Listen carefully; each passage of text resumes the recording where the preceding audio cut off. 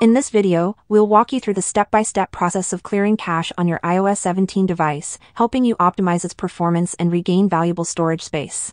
If your iPhone or iPad device is feeling slow or buggy sometimes, then clearing the cache is a great solution, and I'll show you 3 different steps on how you can clear the cache. The first step is to open the settings on your device and then scroll down until you find the General section. Open it, and the next step is to tap on the iPhone storage. This is going to open a list of all the applications you have installed on your iOS device, and we will offload the apps on our phone. So you can open any application in here, and then tap on Offload. This is going to clear the cache for that specific app, and it will delete all the unnecessary data that your app may have. If the app has a lot of cache files and other stuff, that is going to slow down your iOS device, so I suggest you do this regularly and offloads as many apps as you can. After the app offloads, you can simply reinstall it, and that will install a fresh new version of the application on your device. Make sure you offload apps regularly in order to get rid of those cache files and other data from your iPhone apps.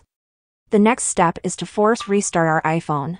That's pretty easy, and we'll force restart our device by pressing the volume up button, then press the volume down button, and then press and long hold the power button. Keep pressing until your iPhone turns off, but don't let go. You want to let go of the power button once you see the Apple logo appear on your screen. When the Apple logo appears, you can release the power button and wait for your device to turn on. This is going to restart all of the processes in your phone, it will restart the software, and it will clear the RAM memory. And the last solution I have for you if you want to clear the cache on your iOS 17 device is to clear the cache from within the apps. Many applications on our iOS device have a clear cache button that should be somewhere in the settings of every device. For example, let's clear the cache from my TikTok application. Open the app, and then go over to your TikTok profile. We'll go to our TikTok settings, and once we get here we'll see this free up space option. And as you can see, I have over 100 megabytes of cache files in the TikTok app, so I can just tap on this clear cache button and that's going to delete those files and make my app a little bit faster. You want to find the button in the settings for your other apps like Instagram, Snapchat, and so on.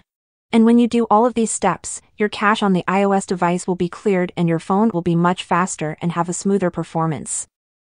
If this video was helpful, make sure to subscribe to the channel for more videos like this one, and I'll see you soon.